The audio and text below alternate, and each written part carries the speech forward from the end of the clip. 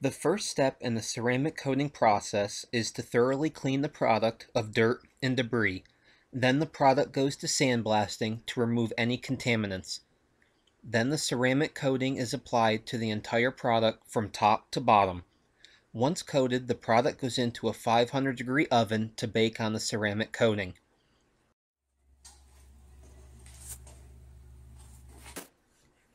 Here you watch as a ceramic coating is applied to the dome of this piston. This coating repels the heat back into the chamber where it is needed to make the power.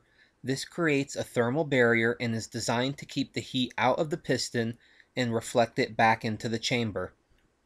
Because the piston and head are manufactured of aluminum, both act as a heat sink, absorbing heat from the combustion cycle, causing the piston to expand at a much greater rate than the cylinder and resulting in the loss of piston-to-wall clearance, which could lead to seizure of the piston.